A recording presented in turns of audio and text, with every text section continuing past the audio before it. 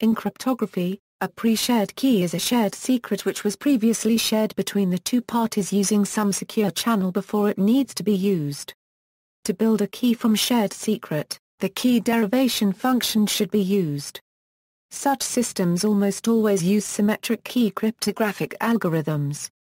The term PSK is used in Wi-Fi encryption such as wired equivalent privacy, Wi-Fi protected access, where the method is called WPA-PSK or WPA-PSK, and also in the Extensible Authentication Protocol, where it is known as EAP-PSK. In all these cases, both the wireless access points and all clients share the same key. The characteristics of this secret or key are determined by the system which uses it. Some system designs require that such keys be in a particular format. It can be a password, a passphrase, or a hexadecimal string. The secret is used by all systems involved in the cryptographic processes used to secure the traffic between the systems.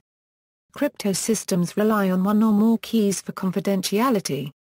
One particular attack is always possible against keys, the brute force key space search attack. A sufficiently long, randomly chosen, key can resist any practical brute force attack, though not in principle if an attacker has sufficient computational power.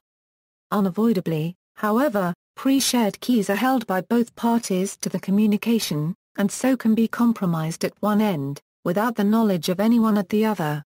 There are several tools available to help one choose strong passwords, though doing so over any network connection is inherently unsafe as one cannot in general know who, if anyone, may be eavesdropping on the interaction.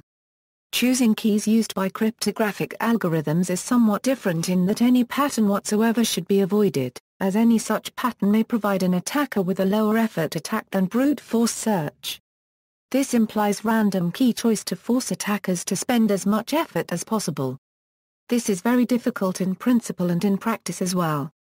As a general rule, any software except a cryptographically secure pseudo-random number generator should be avoided.